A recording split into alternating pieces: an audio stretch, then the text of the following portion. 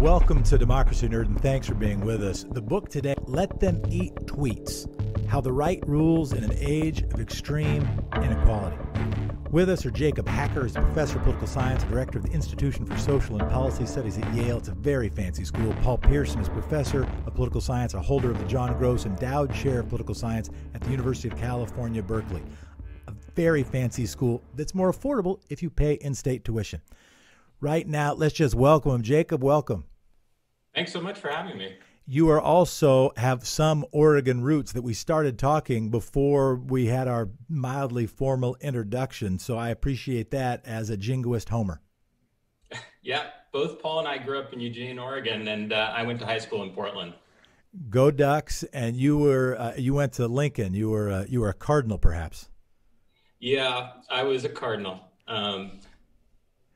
Paul, I'd say that with resignation because I was not that into organized sports, so I don't know if I went to too many games. Well, that's fair. What was your experience like at Lincoln? For listeners who don't care, I went to Grant, which is sort of a Lincoln rival. They're the two schools that, although my school was much more sort of, sort of the not as rich part of town. It's not the downtown high school, but we were the other school that participated in like the Constitution and mock trial kind of crap. Yeah. What kind of stuff did you engage in high school? Well, I was actually a big cyclist. But I would say the big thing about my high school experience is that I met my wife in high school, we got married not in high school, after college, but she was very much into all those activities. I was much more into riding my bike and going out with my wife. So, and Paul, welcome to you. Are you in Berkeley at this moment? I am, smoky Berkeley. Are you having classes there? Are people going to class? Are they living in dorms? Is it all done by Zoom meeting? The classes are all remote. Yeah. So I'm teaching a big Introduction to American Politics class with 200 plus students, but it's all being done online. Some students are in the dorms. They allowed some students to come, but I would say the majority of them are not on campus. And you're Eugene Roosevelt Rough Rider. You also have roots in Eugene, Oregon. That's right. That's right. And long connections to Portland too. My grandparents lived in Portland, so I spent a lot of time there when I was a kid, when it was a very different city. Well, thanks for being with us. And I'll say I am currently enrolled, as of about a week ago. I'm a currently enrolled Cal Berkeley student taking a class on, of all things, clinical trials. So there you go. That's great. Well, welcome. I mean, last Oregon, California thing, when I got my California driver's license, I have to say, having lived a big chunk of my life in Oregon, it kind of felt like getting a Soviet passport. Like it's a very strange thing to be located in California, but not so bad. No, I feel it. I was actually born here, lived in Southern California for years, then middle school and high school here. So I have wrestled with the California-Oregon tension. I live in that tension. Let's talk about political tension. Let's talk about one of the central dilemmas that you identified. Let's start with you, Professor Hacker. A central thesis of the book is that there's a dilemma faced by conservative governments. Why don't you explain what you describe as this dilemma? Yeah, so the term conservative dilemma is actually one that was developed by a political scientist, Daniel Ziblatt, who was studying the history of democracy. And he argues that throughout the history of democracy, conservative parties have really been the place where inequality and democracy come into conflict. And that's because conservative parties have historically, and if we look at America's conservative party, the Republican Party, currently closely aligned with the super wealthy. And so when inequality is growing, they have really strong incentives to try to hold up, to defend the economic elites. But in a democracy, you have to actually get votes from non-elites. And so we talk about how this dilemma has reemerged in the United States as inequality has grown so dramatically. And the Republican Party has, in this era, we argue, basically responded to this dilemma by developing a strategy for serving those at the top through policy. So we call that the sort of plutocratic side of the Republican Party, but appealing to ordinary voters with ethno-racial and other kinds of extreme appeals. And we call that the right-wing populist side of the party. But the important thing is they're not competing. They're two sides of the same powerful coalition that it has until recently been in control of all three branches of our government. In 2016, they took the White House, the House, and the Senate, despite the fact we argue that in a lot of ways, what they're trying to do is deeply unpopular. So, for instance, the right wing elects somebody, let's say Ronald Reagan as their presidential candidate. He appeals to the country club Republican with tax cuts and deregulation, and he appeals to voters in the South and poor voters with a cowboy hat and, I don't know, a racial strategy and Christian conservatism? Yeah, pretty much. In fact, that term country club Republican is used in a memo that we quote from the famous, infamous political strategist Lee Atwater, who in 1983 wrote this memo to the Reagan White House that said, this is how you're going to have to win in the South. You're going to have to appeal to the populist voters who are non-rich white voters who are concerned about racial change. And you've got to figure out a way to get them on board because they're not that into free market policies. They're not that into tax cuts. But what we point out is that Reagan had extreme goals, but he was operating within a party that was still pretty moderate. And it wasn't until the mid-1990s with Newt Gingrich that the Atwater strategy really bore fruit. Professor Pierson, jump in. The political unpopularity, sort of make the case that if this was all laid out, that if the primary policy objectives of the leaders of a conservative movement were laid bare, it would be a hard thing to get to 50%, much less supermajorities over multiple elections and be able to control over time the Supreme Court, for instance. Does it oversimplify it, or do you think that understanding this dilemma and the way to work through it is kind of a keyhole into understanding how the United States, really since the 1970s, has seen this emergence of conservative political success? Well, we do think it's key. It's why we focus on the transformation of the Republican Party, which we see as really, really tightly connected, not just to the racial transformation of the country, though that's obviously important as well, but to the spectacular growth of economic inequality in the U.S. And it's worth noting, just before we move on, that the explosion of inequality in the U.S. really has no international parallel. There are no other rich democracies where, the 1% or the 10th of 1% or the 100th of 1% is pulled away from everybody else to anything like the degree that has happened in the U.S. What is really amazing, and we've been tracking this in our work ever since George W. Bush was president, is amazing, is that the Republican Party just made a decision really in the 1990s and the early 2000s that they were gonna follow the money, that they were gonna follow the plutocrats, and that meant embracing policies that are extremely unpopular. We have aren't a lot of graphs in this book. We're trying to make it as accessible as we can to a general audience, but we do have one graph that just looks at major pieces of legislation in the U.S., like big pieces of legislation since 1990, and how well they polled with the general public. And by far, the two most unpopular pieces of legislation, which were overwhelmingly unpopular at the time that they were passed, are the Trump tax cuts of 2017 and the healthcare bill, the attempt to roll back the Affordable Care Act. Jacob is putting up that slide right there. And so you can see the two very short bars at the top, which show the level of popular support for those pieces of legislation. Those are the two big initiatives by the Republican Congress and the Trump administration at the beginning of Trump's term. Unbelievably unpopular because they targeted their benefits really on the top 1% of the population.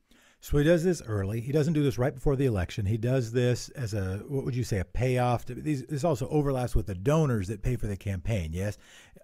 Which is the tail and which is the dog? From my understanding of your thesis, the country club Republican, the tax cut plus get rid of health care for most, for millions of Americans, that's sort of the That's sort of the leading essence. That's sort of the head of the snake, is what I hear you saying. And then everything else is maybe theater, but it is not, maybe that overstates it. How am I misstating it there?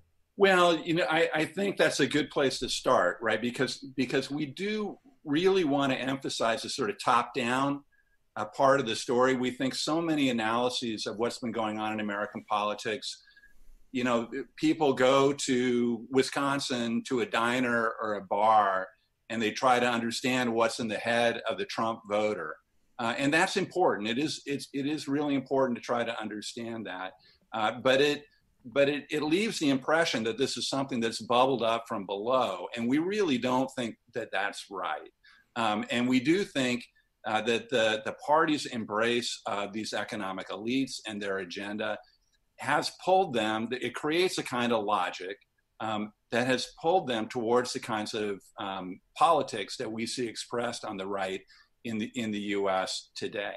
But it would be wrong, I think, to say that it's a conspiracy. That all the rest of this is theater. We say in the book it's not like plutocrats or these Bond villains hanging out in their secret lair inside a volcano somewhere who have plotted this out.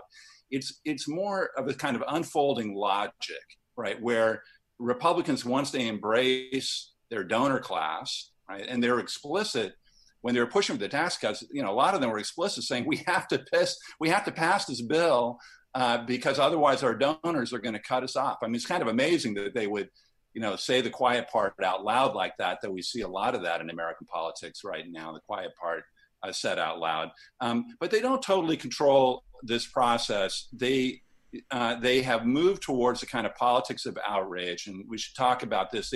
They've built alliances with what we call surrogate groups who are good at stoking outrage, like the NRA, like the Christian right, like right-wing media.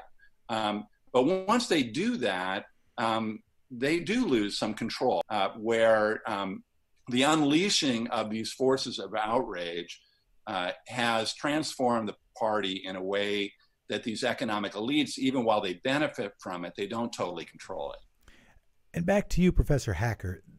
I don't know if you read Nancy MacLean's Democracy in Chains, but if somebody had asked me 5 years ago, sort of my understanding of what's been happening in the conservative movement, it would actually pretty well correlate, pretty well reflect your central thesis and what Professor Pierson was just talking about, Paul was just talking about, that and maybe even worse, how I characterized it, that you had kind of separate sides, right? You had sort of the country club Nixonian Republican who engages in a Southern strategy to start winning over racist Dixiecrats, and that combination becomes the modern conservative movement. Nancy MacLean takes us further back and says, no, don't think of it as two sides. Think of it as an integrated whole, where the idea of white supremacy didn't only justify white supremacy, but also was justified and did the justifying of the argument for wealth that we have now, the argument for property ownership, that the primacy of property ownership over democracy was not something that was just rigged up to do a Southern strategy. That was the essence going back to John C. Calhoun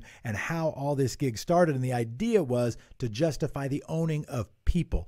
How do you characterize, how do you think about this sort of combination? Our brains try to simplify it, but this combination, either dueling sides or some sort of handshake, or maybe it's a melange or an integrated whole. How do you characterize this sort of mix of the conservative populist and the country club Republican? Well, I would say first it's an uneasy alliance, right? And I would also say that while MacLean is really astute about discussing the sort of the deep roots of some of these conservative ideas, that actually the Nixon era, as we point out, shows the extent to which it's the rise of inequality since the 1970s that really helps create the modern Republican Party. Because Nixon's Southern strategy, which draws on these implicit and sometimes explicit racial appeals, isn't coupled with massive plutocracy, right? He actually is expanding government benefits like Social Security. He wants national health insurance. He just wants private employers to provide the benefits. He, says, and his advisors try to seek, blue collar workers and court labor unions in a way that no Republicans in the 2000s were doing. And so we really want to understand why it is that a party that has long had these strands, right, becomes so intensely and self-reinforcing, intensely and ever more intensely conservative in this way after roughly the 1980s. And we think it has a lot to do with the way in which inequality encourages Republicans to open this Pandora's box and to reinvigorate these longstanding racial appeals. And I think this can explain two things that are otherwise pretty hard to explain, right? One, it's an uneasy alliance because the plutocrats they understand that this is a Pandora's box and that some of these appeals they don't have control over, right? And it's an uneasy alliance on the other side among those who, among the right-wing media and the NRA and these other groups, because they understand, even though they're not necessarily at odds with the plutocrats on those policies, they understand that the party's kind of core economic and governance priorities are not their priorities, and they have to keep pushing the party to nominate super conservative Supreme Court justices, to get out there and to really make the case for the kind of conservative values they believe in. So it's an uneasy alliance, but it works for both sides because they both are minority interests.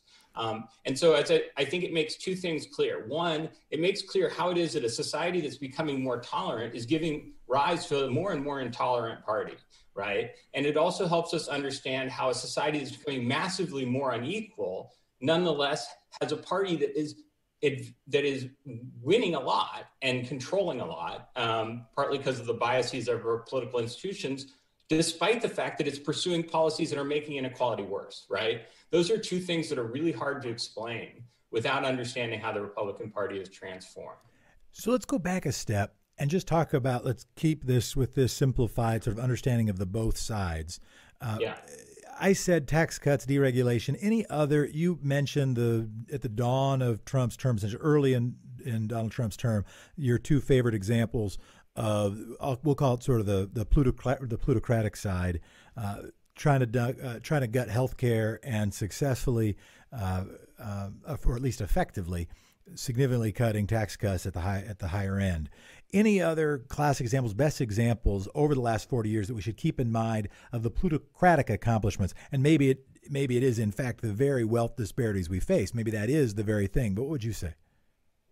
Well, so let me jump in on this. I think there are two others that we would highlight. And we think this is a really important question, Jefferson, because people get distracted by Trump. That's part of the point of our title is that they pay attention to what he waves his hands about, what he tweets about, and we're much more interested in what they're actually doing. And so the two that I would add to the list beyond the tax cuts and the healthcare proposal, which of course didn't succeed, though they've done whatever they could to unravel the Affordable Care Act aside from that. But the two other big ones that I would mention, one is that there's been a huge amount of deregulation that's been done through the executive branch. And the example we explore in the book is the Environmental Protection Agency, which a lot of your listeners will know about. But the extent to which they have put foxes in charge of the hen house in environmental protection, where you have former industry lobbyists and their allies just running rampant through that agency and other agencies involved with environmental protection is quite astonishing, and they've done an enormous amount of damage.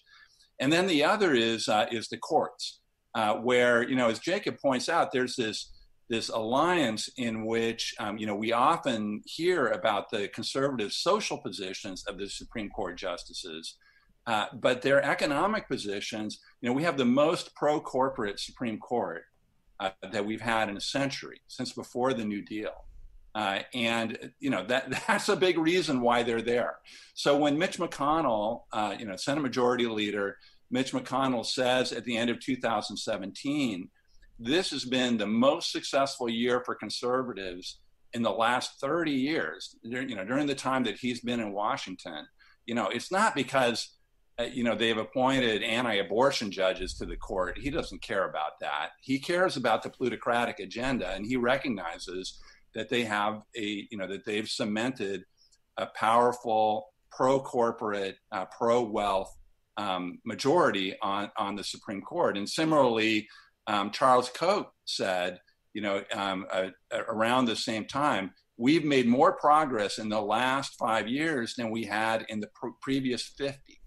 Right. So he was going back to this all started with the Tea Party and when Republicans gained control of the House in 2010. But he was also recognizing, and we document this in the book, the Trump administration is full of Koch brother allies. Mike Pence, who has very close connections to the Koch brothers, was, we see him as a Christian conservative, but he's also a strong ally of reactionary plutocrats. He was put in charge of personnel for the administration, and many of the key economic positions, domestic policy positions in the administration are full of Koch network allies. So they've done a lot on that side. So let's go to the other side then. I know I'm being brief. Some obvious ones come to mind. We talked about the Southern strategy. You mentioned race. I brought up the Christian conservatives. The very first donor to the Christian coalition was, in fact, the Senate Republican Electoral Political Action Committee. So the suite of Ralph Reed priorities I would fit in there. Others that strike you, maybe security initiatives, maybe sort of anti-Soviet fervor and trying to build up the military. Maybe right now Donald Trump trying to get Fox News cameras on somebody throwing a firework in Portland, Oregon, and saying the city's on fire. What are examples that are most on your mind about that sort of illustrate what is being given to, or what are the key priorities of kind of the more conservative populist side of the equation? Yeah, so as we put it in the book, the Republican strategy has rested on 3 R's: resentment, racialization, and rigging. And we'll talk more, I'm sure, about vote rigging, the way in which they magnify the influence of their voters, right? So this is a party that manages to get power despite the fact that often isn't getting majority support nationwide. But resentment and racialization are really important, and they're both about what sometimes called tribalism, negative partisanship, right? Creating an identity that is very strong, intense, and very much opposed to some set of evil other, That's what I wanted to get to. Forgive my interruption, but that's what I wanted to get to. That it seems like we're past some sort of alliance or some sort of handshake or negotiated agreement. It seems now that we are in a place of conservative identity, that merely that identity itself is enough to sort of keep the glue together. And that's even right. Just hatred of Barack Obama or Hillary Clinton or Joe Biden or just triggering that anti-identity is enough without even making it clear how it's connected to national security, Christian conservatism, abortion, anti-gay sentiment, whatever, or even racism. However, just the idea of being conservative or not being a liberal. Yeah. So, and I think there are 2 things to say about that. One is that race is really central, right? There's just a lot. If you look at Republican voters, they, of course, have increasingly come to rely on rural voters, and they've increasingly come to rely on what are sometimes called working class voters, right? Voters without a college degree. And that's a shift in the Republican coalition.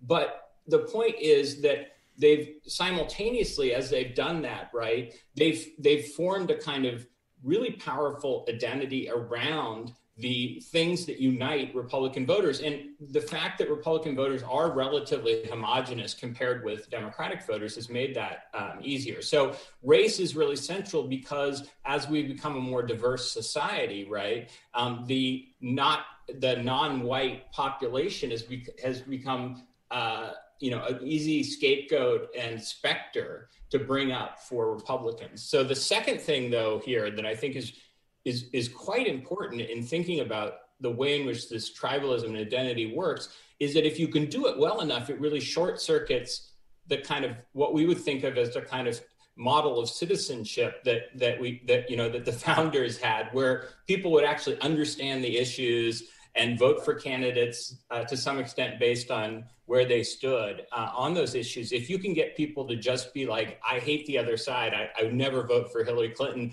Barack Obama is a radical Kenyan socialist and not even from the United States. If you can get people to have that kind of attitude, right, then you can actually get them to vote for candidates who want to repeal the Affordable Care Act and take away their health care, right? So that has proved to be really powerful, but it didn't happen overnight. And it wouldn't have happened without having the kind of supercharged effect of the alliance of this growing wealth at the very top with the Republican Party. It gives me a good segue. Johann Benkler, his book Network Propaganda actually makes one of the points he makes in the book is the homogeneity of the conservative movement, allowing for Fox News, right? That the strategist, why am I forgetting his name? Barry Diller, who first pitched the idea of Fox News. What he noticed was there's this huge market. It didn't have to be 51% of the people, but it was older, it was Christian, it was white, it wasn't all urban, and if you could nail that demographic, you could have a successful cable news network if success is driven by ratings, dough, and advertisers. On the other hand, if you try to put together a coalition that includes a bunch of Latinx or Latino or black or women or urbanites or poor people or pointy-headed professors at Berkeley and Yale, that kind of coalition doesn't necessarily lend itself to as coherent a media demographic. Using that as the segue, how does propaganda and maybe even campaign finance?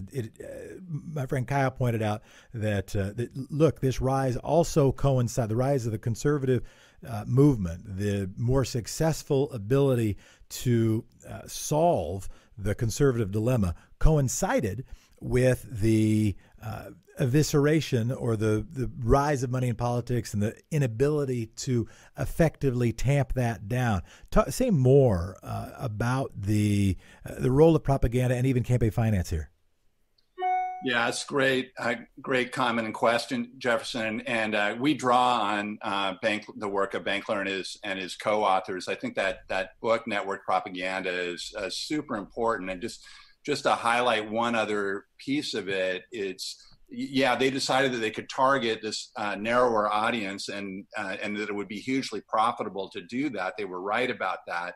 The other thing that we learned about right-wing media and working on this book that I think is really revealing is how much time, even with talk radio, before you get to the rise of Fox News, how much time these new outlets devote to attacking the mainstream media, right? Which is kind of a weird thing for any kind of news entity, news in quotes, to spend all that time attacking alternative sources of information, but they really wanted to capture their audience, right? That was so, and we can see, so again, when Donald Trump says fake news, right, he's actually building on decades of work, preparatory work that's been done by right-wing media to create an audience that will accept that message, right? And think about what a big element of propaganda that is, right? If you can get to the point where it creates this kind of post-truth world that Jacob was talking about, one in which you have a lot of freedom to do astonishingly unpopular things in terms of policy if your audience is just going to dismiss any criticism, right, as being made up, right? And it is astonishing. We're witnessing that in the midst of a pandemic now, right? Even a pandemic that other countries are managing to handle, right? So even when reality is staring you in the face, they have a captive audience that will follow them down this tribal path. Is there no limit? And maybe this is the rhetorical question and respond with whatever you want, but it is raising the question, is there a limit to the ability of effectively done identity-driven propaganda? Is there a limit on its ability to influence? If somebody had said, what's the thing that might break the spell? If you take what's happening and using Benkler's idea, sort of look at, it resembles a cult, right? It resembles not only internecine, that's not the word I'm looking for, but just, echo chamber is too obvious one. That's what I'll say. It resembles an echo chamber. And if you depart from that echo chamber, if you ever challenge it, you just lose all your tweets. Nobody reads your stuff anymore. They go and look at something else. They realize they sort of vote you off the island, either with votes or just voting with their eyeballs and their lack of clicks. And if somebody had said a few years ago, well, you know what would actually make people wake up is if you actually had a president that denied the existence of something, I don't know, like a global pandemic, and then failed to act on it. And then some absurd number, let's say like 100,000 people, like maybe 200,000 people died. And you had this whole network that was saying, no, that stuff's not even true. And that's why he didn't even do it. And then he would try to, that finally break the spell. It makes me think there is no breaking of the spell. Feel free to push back on that or amplify it. But then it does beg the question, what moves this beyond academic conversation, democracy, nerd, navel gazing, to operational understanding of what one actually does when there is this effective of a resolution of the conservative dilemma? Well, let me jump in really quickly, and then Paul can elaborate, because I think he has a lot of thoughts about this too. I mean, the truth is that for right-wing media and for the NRA and the Christian right, they're not majoritarian operations, right? They do not. They're happy to have a small but really, really loyal following, right? And that means that they're in tension with what a party needs to do to win elections. And the way in which Republicans have resolved that tension are twofold. One is they built a formidable organization that's funded by very deep-pocketed interests. And they have rigged the game in many ways, or benefited from ways in which our political system is tilted towards rural voters already, right? So voter disenfranchisement efforts, extreme partisan gerrymandering, and so on. So I mention that because there is, in a democracy, a system for pushing back against people who are so disconnected from reality that they impose massive amounts of harm on their own constituents. It's called elections, right? And when a party, we say in the book, one thing that democracy is pretty good at is telling politicians when to stop, right? And so I think if you're asking, what are the limiting factors here? I do think it is the most important, right, would be effective democratic competition. And I'll give you two reasons to think that's true. One, right, there is actually a lot of criticism of Republicans by Republicans, so long as those Republicans will never face the electorate again, right? So like there are ex-Republicans, or there are those like Jeff Flake who got knocked out of office because they went against Trump. So there definitely is some dissension. It's certainly not happening within the elected Republican Party because people are scared of primary challenges, and it seems to be working, right?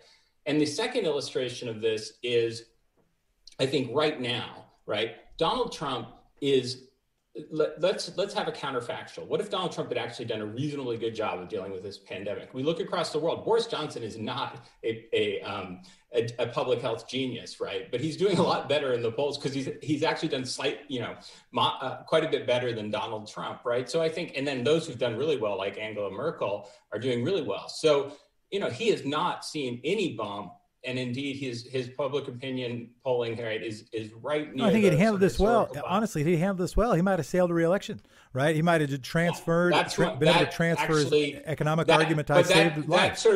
That shows your point that you may have expected more of an effect, but absent this pandemic, who knows, right? He might well have sailed re-election. So I do think the identity, tribalism, blinders have been slightly reduced. Got it. There has been impact. That perhaps there will be a historical reckoning for the party. Paul, do you want to add anything there? Well, I agree with Jefferson's original comment. It is. You might have thought this would be a piece of reality that would really hit people hard. And I think it is striking the extent to which it has not done so, though it has done so a little. I agree with what Jacob is saying about that. But the other thing to emphasize about this, and maybe it does bring us to this, I think, really fundamental question about how anti-democratic, both anti-democratic capital D and anti-democratic small d, the American political system is becoming, because that minority strategy, we're talking about Fox News, right? They can build a very profitable business by attracting a loyal, intense following, even if it's a minority of the population. Well, that's not supposed to work for a political party. And which is partly why they end up building these alliances with these outrage groups that are good at producing narrow intensity, right? That's a really important argument that we develop in the book. And we show this is not the first time this has happened when countries faced a conservative dilemma. This happened in pre-Nazi Germany to the political right in ways that are, you look at that story now and it's quite alarming because there actually are some pretty striking parallels along these lines. But it's a strategy for generating intense support among a minority. And now you come to the 2020 election and Trump, in spite of all the assets that he has, his approval rating is in the low 40s. It seems to bounce around between 40 and 43%. And, those numbers are not good enough to win re-election, most likely. And at least if the election is reasonably free and reasonably fair, which is why the biases in the system and the rigging that the right is engaged in become, a really critical part of the contemporary story. So to summarize a little bit, you build this coalition, the plutocrats plus the racists, right? Forgive that bald descriptor, and plus others, okay? Plus folks who have a particular dream to make America have the same kind of racial and gender and sex attitudes that it had in the past. Maybe people who are afraid of getting robbed from something, etc. But that still might not get you enough. Right. Even after you've solved the dilemma to that degree, it still might not get you enough. So then you add to that a big dose of propaganda. You get yourself a vast horde of radio stations. You get yourself the most effective television propaganda tool in the history of humankind. And that's pretty powerful, but it still doesn't quite get you to the majority of the people. So what you just said is, okay, you use the R word, rigging. You then have to figure out how to wield power in a would-be democracy without 50% plus one. And then I think you're talking about the U.S. Senate and small states, Montana versus California, for instance, or maybe Wyoming is a better example versus California. The Electoral College, of course, voter suppression, or maybe worse, distrust in elections. The lack of any limits on campaign finance, effectively. Other examples that people should be watching, and this is why, heck, the first word of this show is democracy. That's why it's not like liberal nerd, right? I got my politics, but ultimately I think if everybody is given a chance to weigh in, trying to figure out what's best for the greatest number, we'll actually come up with some decent results. That's my faith. Maybe it's a misbegotten one, but continue to connect those dots between solving the conservative dilemma, not only through alliances or propaganda, but also through that third R rigging. Yeah, so I think people are really aware of the risks this year, right? With what's been going on with the post office and the fact that we're going to have a pandemic election. And that doesn't mean, just because people are aware, it doesn't mean those risks aren't huge, right? Even so. And there's no question what the strategy is, the Trump strategy is for re-election at this point. He is going to throw up as much, invective about the election as possible. He's going to hope it's close enough that he can, contest the electoral results or squeak through in the Electoral College despite getting a minority of the popular vote. That's kind of openly the strategy in a way that's almost never been true. And it's a deeply, as Paul was saying, anti-small d democratic approach. But I would mention one other thing that I think is really fundamental and why this isn't just Trump, is that even if Republicans lose, let's say they lose both the Senate and the presidency, right? As we point out, they have weaponized a bunch of counter-majoritarian institutions. They have weaponized, most notably, the Supreme Court, right? Which is now set up both to protect the plutocrats, right, and business from challenges and cripple labor unions trying to challenge them and consumer groups trying to challenge them. And it's set up now to protect rules of the game that are highly favorable to Republicans. And, it's just striking that Republicans have lost the popular vote in 6 of the last 7 presidential elections, right? And they have nonetheless, is that right, Paul? 6 of the last 7? Yeah. It always, when I say it, it seems like it can't be true.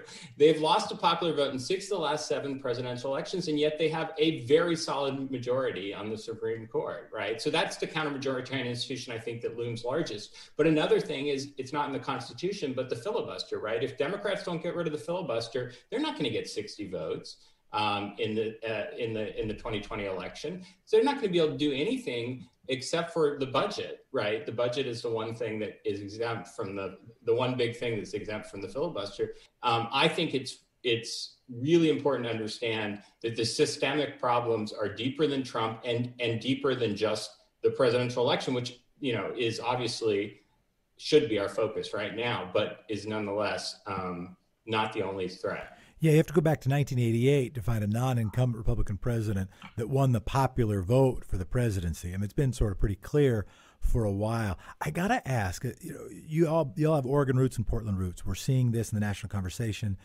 We're seeing it on Fox News every night, other stations. Obviously, we're seeing it here in Portland, where I am sitting right now, which is protests in the streets, and then heck, Portland got named by name in the president's nomination speech that he gave with the White House as a backdrop. I am reminded that Vladimir Putin had a strategy in Ukraine and elsewhere of actually of ginning up protests that he would then quell, and then make the argument that he was the only one that could protect people from the rabble, from that sort of thing, and give sort of this illusion of an unattractive debate and then provide order in it. I'm also reminded the Nazis did a pretty similar thing of stirring up trouble and then saying they were the only ones who could protect people from the communists. How should we be thinking about the current manipulation of social media, the current use of protests as a tool for rhetoric and making the case as yet another way to try to solve for this conservative dilemma? Yeah, I sometimes now look for political wisdom to Game of Thrones, and there's a line by a character in Game of Thrones, Littlefinger, the great conniver, who says, chaos is not an abyss, chaos is a ladder, right? I mean, and you can go back and find passages from Alexander Hamilton and others at the founding about the dangers of the demagogue who whips up chaos or the perception of chaos. Right, as a way to mobilize support. And I do think that's clearly on display now. There's lots of conversation about this. Obviously, Portland is an epicenter for this right now. There is, I think, striking evidence to suggest that maybe, at least in terms of public opinion, this strategy is not going to work the same way in 2020 as it did in 1968.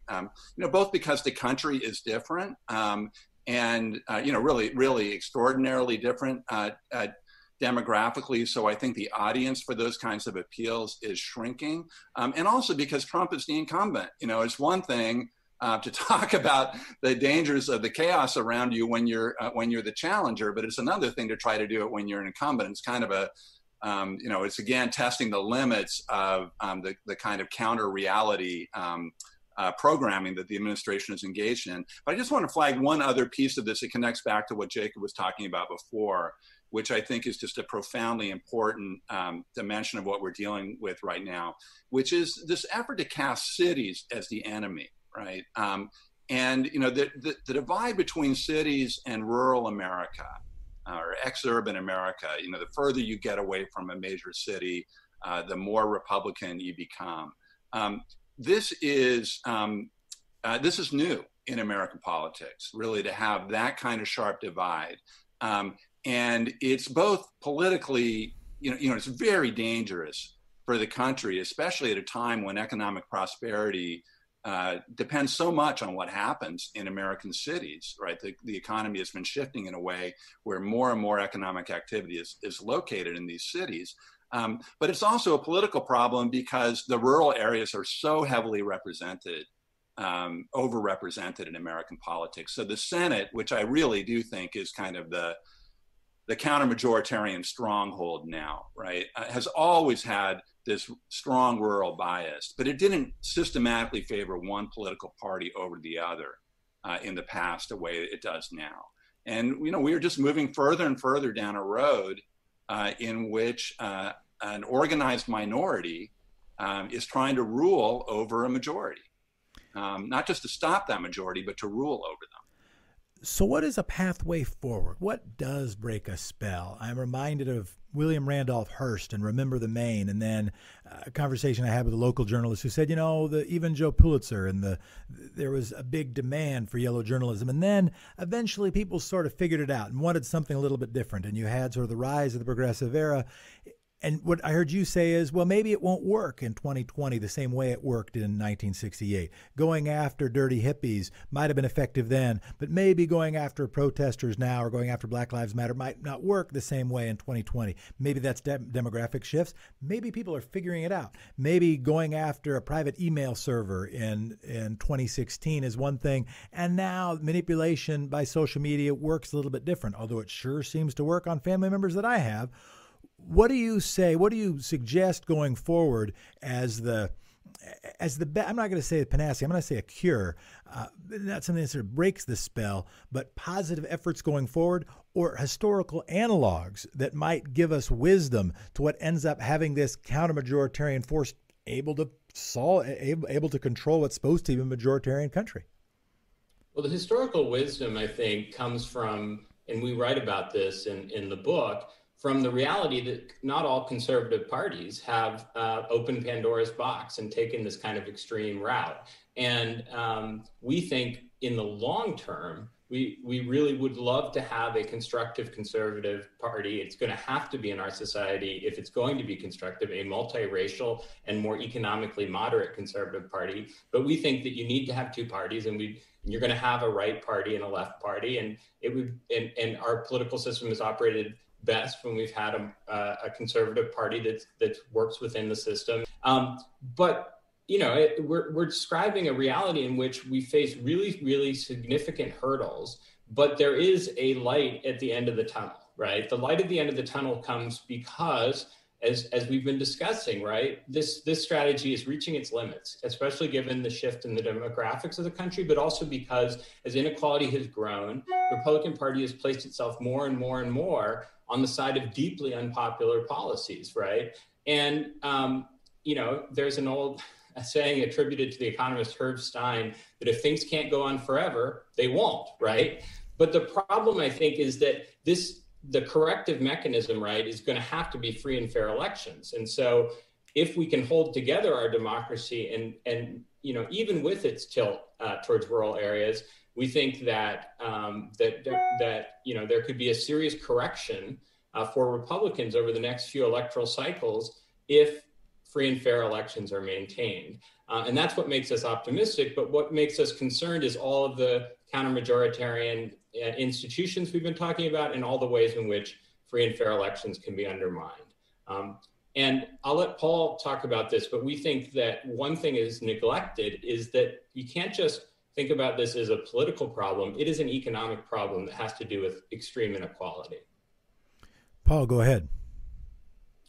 Well, yes, I do think that's something we want to bring this really excellent conversation. Thank you, Jefferson, for all your thoughtful questions and probing ideas. That we wrote this book because we felt like we really wanted to bring to people's attention how central economic inequality and the massive levels to which economic inequality has grown in the U.S., how central that is to the political turbulence and unsettling trends that we witnessed has been. And so we do think, it's both an optimistic and an optimistic story and a warning at the same time. The optimism comes from the fact that precisely because there is so much inequality, a progressive government could do a lot of very popular redistribution, make the lives of ordinary Americans much, much better. Just by recapturing some of those gains that have gone to a tiny sliver at the top, and that could force the Republican Party to start to moderate and adapt, and also adapt to the reality of a multiracial society. But if we don't deal with that problem, our main point is that this is deeply structural. Yes, Donald Trump turned the dial to 11, but he did so on a machine that was built by a plutocratic populist alliance over decades. And unless we deal with that inequality problem, we're going to keep facing these kinds of challenges. I know we need to wrap. And we're talking, by the way, to Jacob Hacker, a professor at Yale, Paul Pierson at Berkeley. The book is Let Them Eat Tweets, How the Right Rules in an Age of Extreme Inequality. But I've got to say something about what I fear as a cycle of inequality and anti-democracy. That if you take, his name of his book, The Spirit Level, is Ted. I didn't read the book. I saw the TED Talk on the impact of wealth inequality on nations, and how once you're a rich nation, if you get a little bit richer or even a lot bit richer, or once you're already a rich nation, it doesn't have much impact on your stress levels, on your life expectancies, on suicide rates, on anything really that people would care about as a society. But what does make a big impact on all those things and more is if you have growing inequality. So if you buy that well-done research, or what struck me as well-done research, if you look at that, if you see that trend, that as inequality rises, so does stress, so does crime. And as crime rises, so does potentially the desire among the populace to quell that crime. That Donald Trump saying law and order without comment on his embrace himself of law and order, but then justifies potentially another anti-majoritarian tool, another anti-democracy tool of quelling dissent under the guise of quelling crime. Again, am I being too doomsday scenario, or is there a risk of inequality, in fact, not being the thing that cures this solution to the dilemma, that doesn't cure this unholy alliance, but that in fact helps spread it, helps sustain it? Well, we're very concerned. We think there's a kind of doom loop that's running through the Republican Party. As inequality has risen, the incentives for the party to undermine democracy so that it can shovel more money to the top, and its incentives to energize voters with outrage have increased, right? And that's the doom loop we worry about.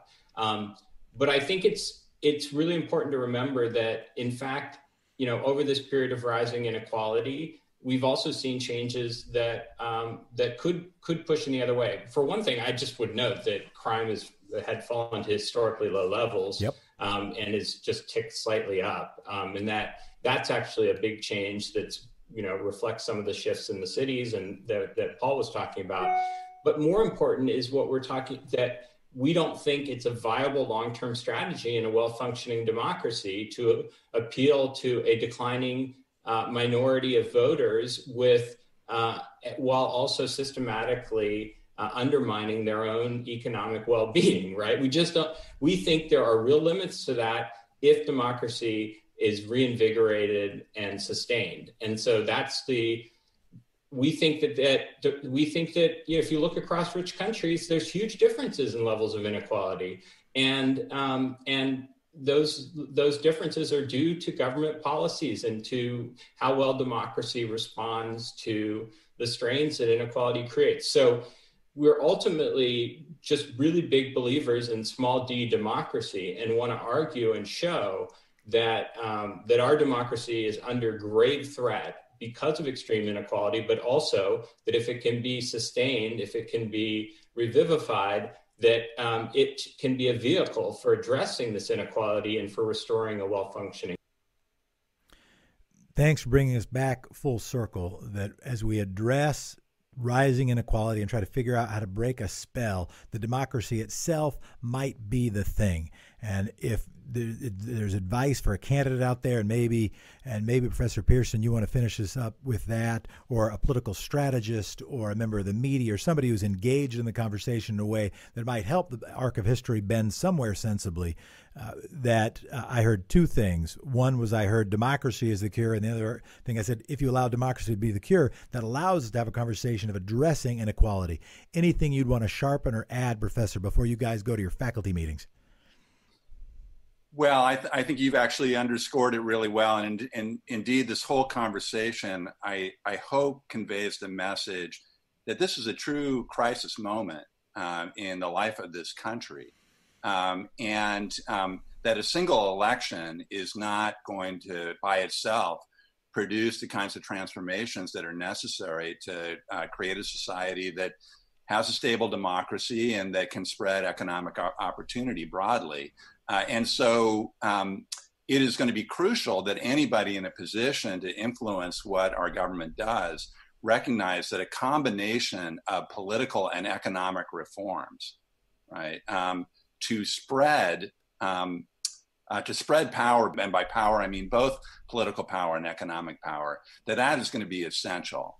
It is a time to really recognize the scale of the crisis, the depth of the structural challenges, and to respond appropriately. Well, I want to thank you both. Again, the book is Let Them Eat Tweets. The authors are Jacob Hacker and Paul Pierson, How the Right Rules in an Age of Extreme Inequality. You've been listening, maybe watching, to Democracy Nerd. We appreciate you very much. Thank you, Jefferson. Thanks so much. It was a pleasure. Be well. Stay safe.